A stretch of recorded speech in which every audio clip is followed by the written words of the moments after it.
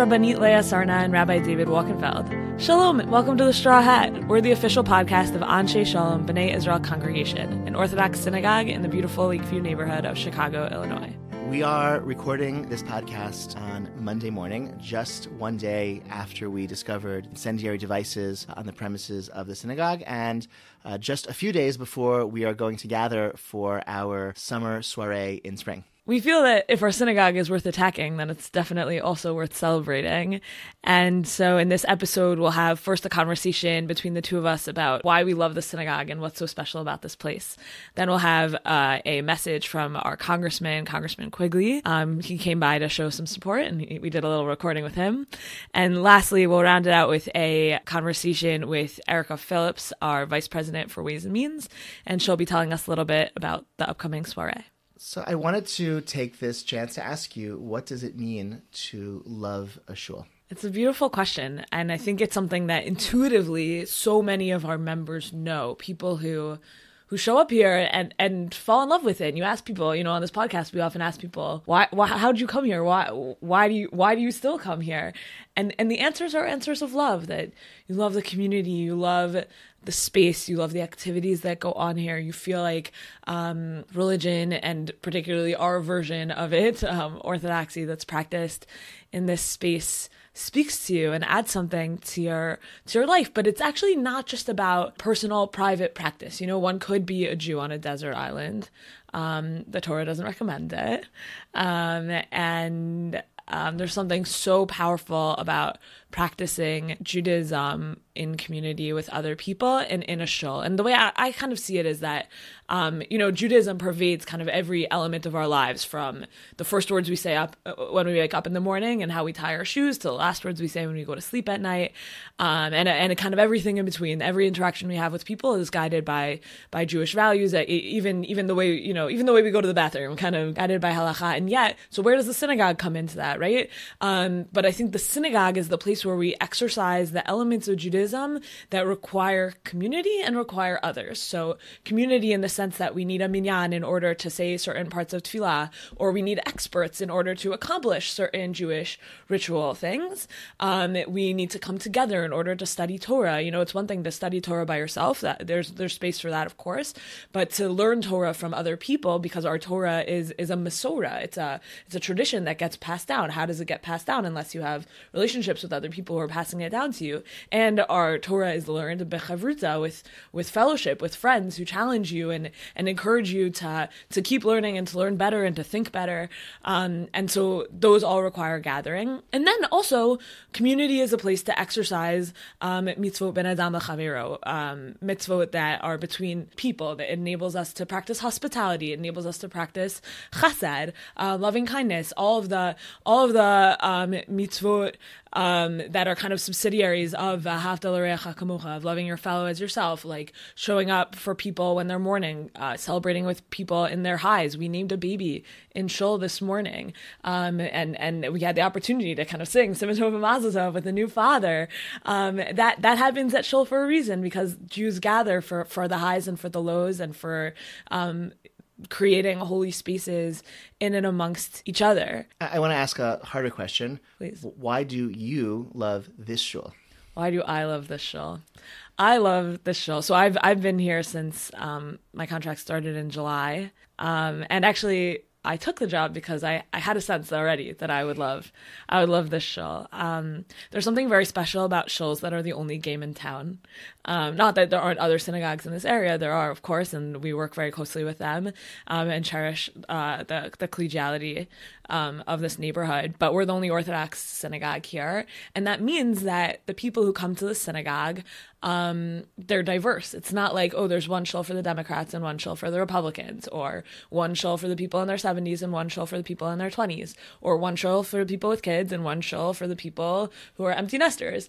No, we're one shul that brings together this wild diversity of people, and then we all come here to do this kind of joint endeavor, and people who otherwise would have no reason to meet because of their differences in socioeconomic status, or their differences in where they are in life, meet here and grow together and challenge each other and learn from each other and have opportunities to do chesed for each other in a way that's very special about this synagogue. Meaning, and because of the uniqueness of Lakeview, we have this special thing where you really have 20-year-olds and 70-year-olds in one synagogue. Often you'll have 20-year-olds are living in cities and urban environments, and then the older people are all living in the suburbs. And here we really have that full range, which is quite unique. And it's all one synagogue, and everyone's together and sitting next to each other and getting to know each other. I love about this place that it's a place where everyone is striving. It's a place where people are growing in all different directions, coming to shiurim, asking questions. And then the questions are, how can I implement this in my own life? How can I get better at this? And I really feel like people are so engaged in the Torah that we're teaching. I gave a sermon a few weeks ago, and the next day someone sent an email saying, like, I am going to do this thing.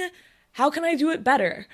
Which is such a special thing where you see people really growing. Yeah, that speaks to me as well. I recently had a conversation with a day school educator who said to me that he can't even imagine how anyone survives as a congregational rabbi, because when he teaches his students, he can see that he is influencing them and shaping them, and that's what gives him that sipuk nefesh, that sense of sustenance from his and professional satisfaction from feeling he's making a difference in the trajectory of the lives of his students. Whereas in his mind, people who join congregations as adults have already answered the big questions for themselves, have already decided how they're going to live their lives, and they're not really open to any real evaluation. And I sort of offered my sympathy, with that perspective, but it's really not what I found here at Anshe Sholom, and I think that's a big part of what I love about this community.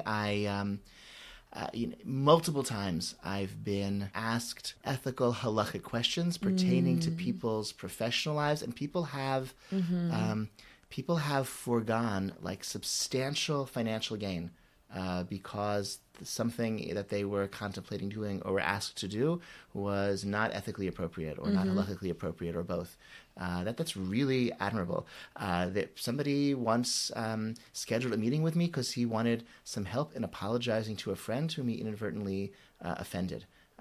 People are really living the Torah here and taking it seriously and really using it to evaluate their lives and live their lives in really different ways. And when I think about other communities that I've loved, other shuls or yeshivas that arouse that feeling of love for me, it's a place where I've grown, where I can say, in this building I learned how to daven, in this building I learned how to read a Tosfot, and the yearnings and those feelings of love are tied up in the transformation that I've seen in myself in those places, and I see this community as a place also where those types of transformations take place for people, and that gives me a lot of joy, a lot of love, and being part of this community and working here.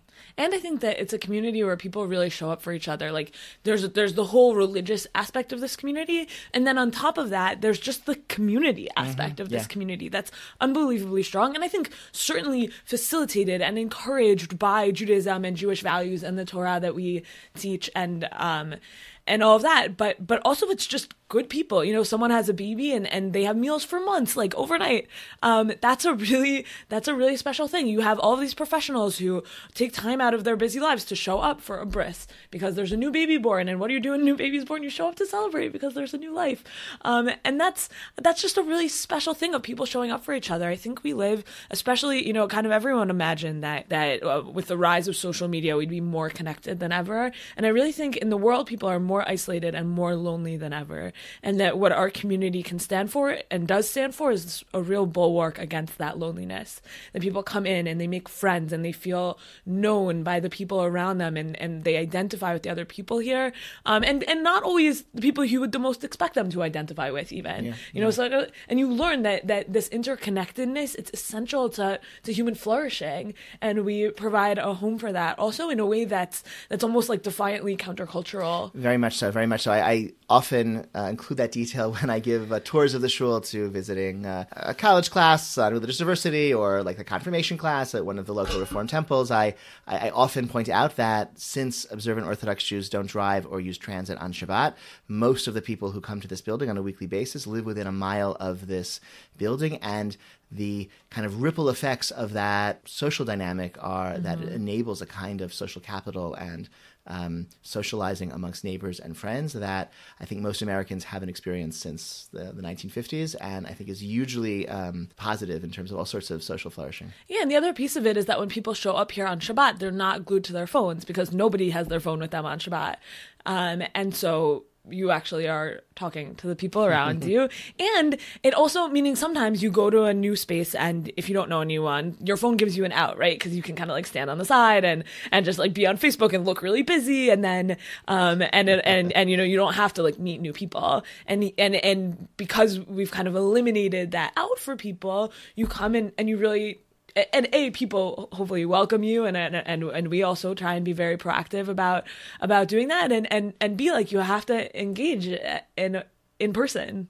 So thank you for sharing those reflections, and hopefully everyone listening was encouraged to think about the ways that they love their own shuls or this shul or other institutions and people in your life. In the aftermath of this past weekend's attack, I have received, I'm sure you have received, countless phone calls and emails and texts from friends and from colleagues and from teachers, and it's meant a lot, and eventually perhaps I'll respond to some portion of them.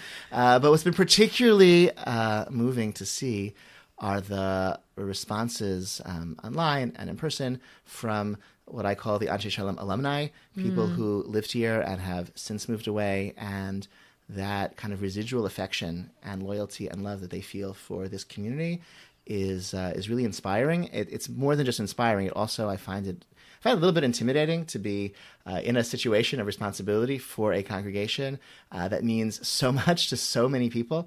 I really it's a privilege. It's a privilege. It's a burden. It's a responsibility that I feel. But really, just for this week, I just wanted to thank everyone wherever you are currently living, whatever your connection to this shul has been in the past. Those feelings of love and that expression of that love means a lot to all of us who work here and all of us who live here. We are very honored to have with us as a special guest on our podcast, Congressman Quigley, representing the Illinois 5th District and representing Melrose Street. Thank you, Rabbi. It's an honor to be here, even at such a difficult time. So please first tell us about your connection to this district. How long have you served in Congress representing this district? I am in my 6th term. I replaced... You may remember Rahm Emanuel served before me. We've heard of him. Yeah, as he went on to other things. So I'm on my 11th year, and I've lived in this neighborhood since 1982. And obviously before that, for 10 years, I served as a county commissioner, and then all the years before that, I worked for the local alderman. Oh, okay. So a local person. Sure. Yeah, deep connection. So thank you for coming in. We're recording this on Monday morning, just a day after we discovered the incendiary devices at the congregation. So I want to thank you for coming in, and I want to give you a chance to send a message to those who are listening to the podcast. Before I go to Washington, I wanted to be here and show solidarity. Just for those listening, earlier the rabbi said people of good faith must stand together. Obviously, an attack on any place of faith is an attack on all, and all who worship there and the entire community. So I just want those listening to know we stand with you against this extraordinary resilience of hatred. We must be unified. We must stand together. Thank you so much for coming in. I'm honored to be here. If I can be of any help, please let me know. And now we are going to pivot towards thinking about the future. We are really, really pleased to be able to share with you all an interview that was recorded last week with Erica Phillips, our Vice President for Ways and Means. Welcome to the podcast. Thank you. I'm happy to be here. Thank you so much. So tell us, first of all, how did you and your family come to Lakeview? What brought you to the shul? What do you love about being part of this community? Sure. So my husband, Donnie, and I are both from the East Coast. We grew up on the East Coast. We met in college on the East Coast. We got married and lived on the East Coast. And we came to Chicago for him to attend business school at University of Chicago. And we said we will leave Manhattan for 2 years, and then we will go back to Manhattan to live the rest of our lives. But we pretty quickly fell in love with the city of Chicago. We had our first child during those 2 years. We joined Anshe Sholom. We love Lakeview, and we are going on 8 years this summer. Amazing. So it won us over, and now we are likely never going to live in New York again. Okay, well, we're so happy to have you here. As a native New Yorker, I'm glad that you made that transition over to Chicago and to Anshe Sholom. Tell us a little bit about what it means to be chair of the Ways and Means component of our show's leadership. Sure. I've been on the board for a few years, and just this past December took on the role of Ways and Means. Before that, I was involved in the Soiree fundraising event, so this felt like a natural step. Ways and Means is in charge of all of the major campaigns for the Shul, so the Soiree, the Mishlach Manot Appeal, and YKA. I also work on the Soul Cycle event, and am working to think about how we can think more strategically about our donor stewardship and development throughout the year between these important events. That's a really, really important role. So thank you so much for taking it on.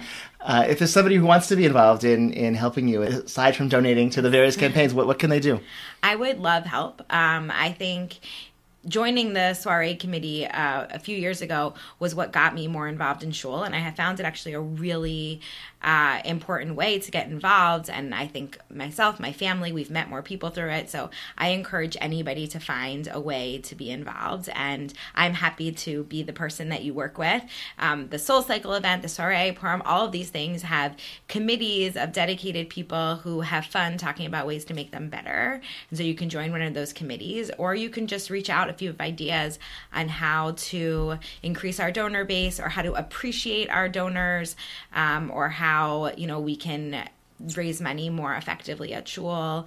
I'm happy to learn from you and to find a way for you to get involved.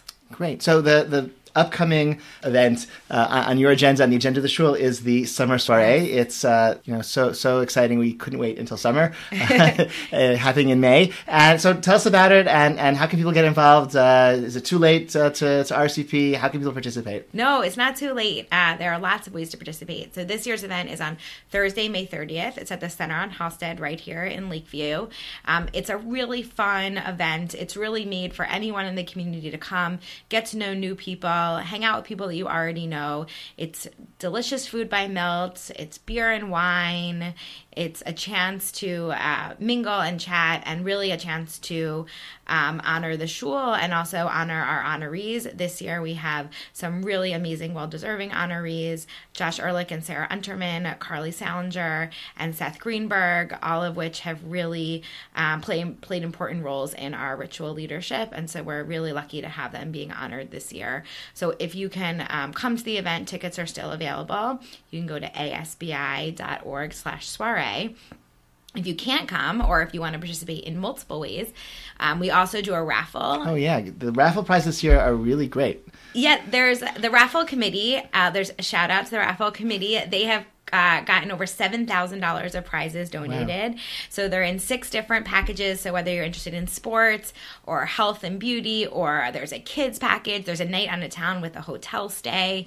Raffle tickets are $10. You can also buy them on the website, and you don't have to be at the event to win. So you can buy lots of raffle tickets, and you can win all the prizes and support Shul while winning those prizes. Are Shul employees eligible to win? Yes. Okay, yes, this has been a dispute, so okay. Glad to hear that. Something that I appreciate about the Soiree, and I think this is a decision that was made by the committee several years ago and has been upheld each year, is to try to price the tickets in a way that maybe compromises a little bit on how lucrative the evening is for the Shul, but really makes it maximally inclusive. And I think it really reflects the kind of like casual, fun, diverse crowd that we see in Shul or at Kiddush or at any Anshe Sholom event is really reflected at the Soiree. It's not like a stuffy benefit dinner that you may have attended or not attended in the past. Yes, it's not a typical shul dinner, and I just want to reiterate that cost should not be an issue for people not coming. If this is something you want to be a part of and the ticket price looks high for you, reach out to the office, reach out to me directly. We can make it work. We are thankful to have members of our community who donate above and beyond the ticket price so that that can be possible. And so there's both ends of the spectrum, and we want everybody to be there. That's really great. Thank you.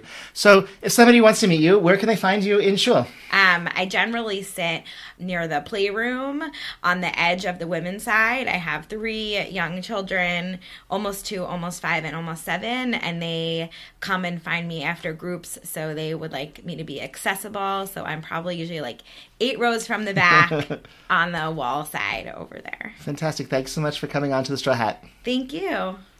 Thank you so much for listening to this episode of The Straw Hat. As ever, we would like to thank our producer, Haley Leventhal, for all the hard work she puts into making this happen. If you have positive feedback, we'll take that in person or by email or phone, however you're feeling. And if you have negative feedback, you should turn that over to the FBI or the Chicago Police Department. They're collecting information about our synagogue all of this week.